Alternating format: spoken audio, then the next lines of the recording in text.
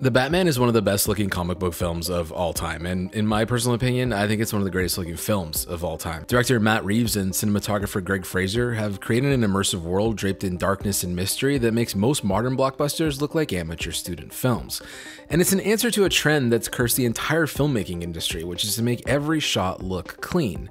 But then that begs the question, what makes the Batman dirty? What's so unique about how the Batman was shot that makes it so beautiful? In this video, we're going to take a look at the approach Matt Reeves and Greig Fraser took to bring their Batman to life, the lenses they used, their cinematic references, and an interesting new approach to digital cinema with 35mm film.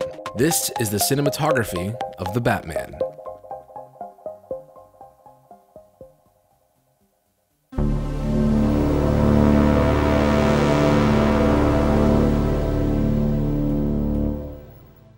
Greig Fraser is one of the top cinematographers in the game. Hot off the heels of shooting Denis Villeneuve's Dune and having previously worked on films such as Killing Them Softly, Vice, Rogue One, and episodes of Disney's Mandalorian, Greig has absolutely nothing to prove in terms of his skill behind a camera. And this isn't the first time he's worked with Matt Reeves. The two collaborated on 2010's Let Me In, a film that in hindsight now draws a lot of stylistic similarities to the Batman. One of the great things about Fraser is his ability to bounce between genres and still continue to improve his ability to tell stories visually with his own voice. Killing Them Softly is a dark crime drama, Vice is a political biopic, and Dune is a psychedelic space opera. Greig has a distinct visual style that's his own, but he's still able to morph and adapt to the needs of the director he's working with, and more importantly, the story he's trying to tell. But if you had to define Greig's style, he definitely loves anamorphic lenses, especially ones that give a vintage character to them. He's also a big fan of shadows. Often his films have a deep, rich contrast to them and plenty of practical lights. When it came to filming the Batman, both Matt and Greig drew their inspiration from the films they grew up on, 70s crime thrillers that were primarily shot on Panavision C-series anamorphic lenses. Lenses have a particular character that, the lenses, especially the ones that were developed, the ones that were kind of inspiring us in like the 70s, those are some pretty messed up lenses. So when deciding which lenses to use for the Batman, Greig used custom area anamorphic lenses that were purposely detuned. This allowed for incredible center sharpness, but corner fall-off that draws the viewer right into the middle of the frame. Ari worked with us to build a set of lenses, which meant that they had inbuilt resolution, but then the edges fell off. Sometimes we looked at it and went, whoa, people are going to never employ us again. There's a term in cinematography called dirtying up the frame, which usually means adding things to the foreground or blurring things out in the background, and Greig is a master at dirtying up the frame. Horror and dread is often better achieved with atmosphere and what you can't see. So there's entire moments of this film that play out in the background and frames that are completely out of focus. Adding to this was the angles and framing. There's a Hitchcockian nature to the way this film was photographed. Characters are often shown in silhouette, like the neon backlighting of Vertigo, or POV shots that feel straight out of Rear Window. To me, what was really important was to put you in the shoes of this character who was out of control.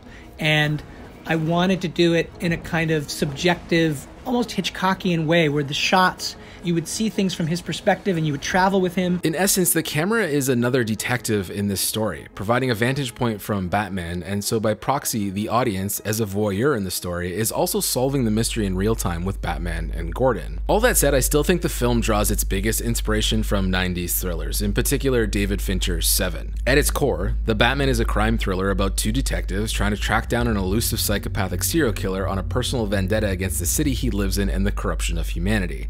This is also the plot of Seven. Narrative similarities aside, visually it's clear that Matt wanted to invoke the same terror and mystery of Seven. Scenes lit solely by flashlights, the heavy usage of rain, and macro insert shots that help convey important information to the audience. Oh, and there's plenty of lamps in this movie, and I absolutely love lamps. Seven is a movie draped in shadows, and guess who lives in the shadows? Batman. His first appearance in the film is absolutely breathtaking, and in the very few behind the scenes moments available, you can see that his emergence was lit quite simply.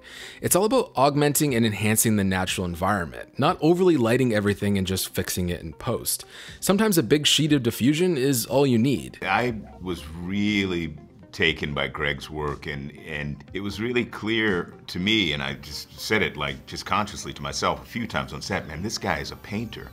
I mean, he really does paint with light. The color of the lights are also important. There's drapes of red and cyan, as well as classic orange and yellow of sodium vapor that literally screams Batman to the audience. Gotham feels like a living, breathing Gothic city with neon signage and street lights. It's all very instinctual. Something starts feeling right. And it's why I love working with Greig too, is because I think that he and I connect to similar things and we get excited about similar things. And so, like, he got excited about the red and I got excited about the cyan, but there's no question that it does reach back to the comics. Contrast that with Nolan's Gotham, which literally just looks like Chicago. Here, everything feels shiny and wet, as if a thick layer of grease has been applied to the entire frame. There were times when Greig would take a silicone filter and put a little bit of silicone on it. I mean, people would take a filter and put a little bit of silicone, and so that when you put it in front of the lens and when it got wet, you had the sense that it wasn't just that we were in rain, that was perfectly photographed, the lens itself got wet, so you feel in the middle of it. And so everything was about putting you squarely in that experience. This technique of letting the camera interact with the film world isn't new.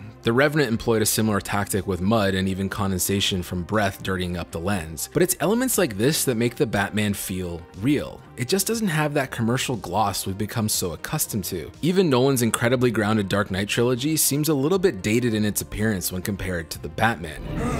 And if you compare this to modern superhero films, it's literally night and day. VFX-heavy films like Spider-Man No Way Home are a mess of tone and lighting. Sometimes it's moody, and sometimes it looks like an Amazon commercial. There's just never a moment in the Batman where you think, oh, that was definitely shot in front of a blue screen. Add in that Fraser also brought his experience from working on The Mandalorian in ILM's volume. They used similar LED projection walls, so they never had to worry about a sunrise ending too soon or a helicopter ruining a cityscape shot.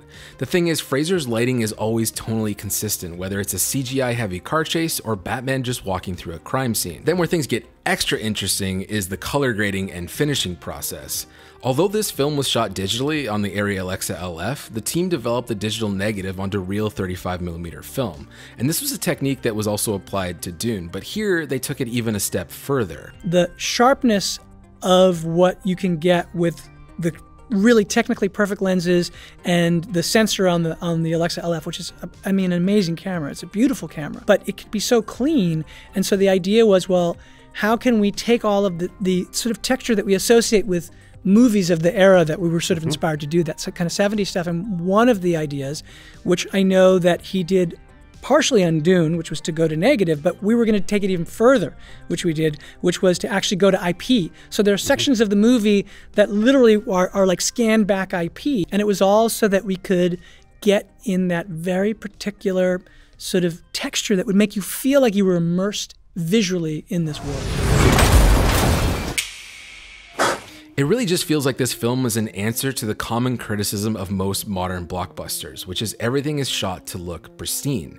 It's all razor sharp, lighting is crisp, shadows are always a bit faded to gray. And although for the most part this can be defined as technically correct, it's also soulless and boring. I think great cinematography is often about the things you can't control, like the way a lens renders areas that are out of focus, or the way it flares, or even how the elements affect the glass. These are imperfections that end up adding something that feels tangible to a scene. There's a way in which beauty can be, you can look at it and it can remove you and it can become an object that you're watching from a distance and admiring, as opposed to, in a way, it's about making things imperfect and not letting things be too clean. The movie had to have a very visceral side to it, and that it happens in the visual. It's a critical part of it. We're trying to take you into an experience. I firmly believe that the cinematography of the Batman will change the way films look moving forward. At least I hope so. The problem is shooting everything in a warehouse is cheaper and it's more efficient, so studios often prioritize budget over style. But there's other examples of efficiency and beauty going hand in hand too. Most of Fincher's Mindhunter was shot in a studio, but it's still able to create an immersive experience that feels real. Even in the corporate machine of Marvel, we're seeing some filmmakers try to break the mold, and I'm very excited to see what Sam Raimi does with the next Doctor Strange. And I'm optimistic that this film as well will continue to inspire every studio to experiment. But if nothing else, in a world of blue screen concrete parking lots, the Batman is a beacon of hope for cinematography, and it's a reminder to filmmakers that it's okay to get a little dirty. So I hope you enjoyed this little cinematography essay on the Batman. As you can tell, I'm incredibly excited about this film. I think it's absolutely breathtaking and beautiful.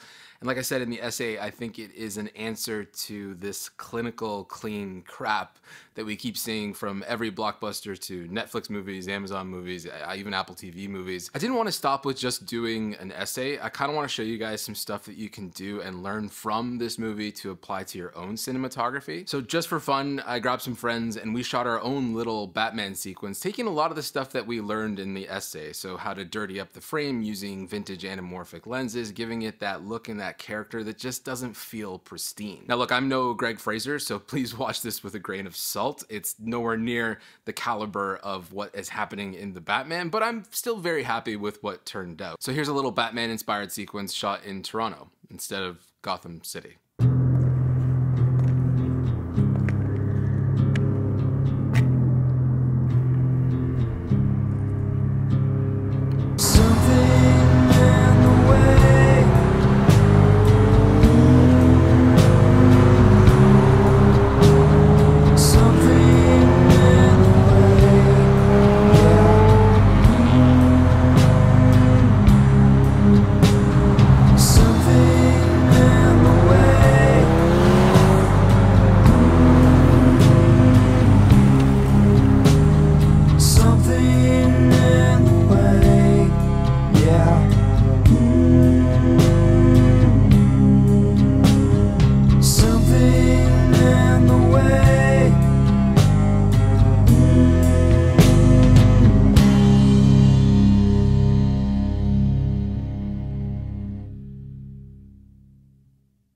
I've dabbled and experimented with anamorphic in the past, but this is the first time I've ever done some full frame anamorphic on this A7 IV. So I took an adapter that I usually use for my micro four thirds lenses, which is this SLR Magic Anamorphot adapter. And look, a big thing with the look of this film was that it was filmed in darkness. So we shot all of this at night, starting around golden hour until it was basically pitch blackout. And big thing here was I was just experimenting and having some fun and doing angles and, you know, styles that I don't normally shoot and being okay with being out of focus like we talked about in the essay. Quick shout out to my buddy Lee for shooting some of that behind the scenes, as well as Isaac for being Batman. But otherwise, I hope you enjoyed this video. If you have any questions about that little sequence we shot or this Batman essay in general, please let me know. You know, we're doing some more experiments on the channel, having some fun.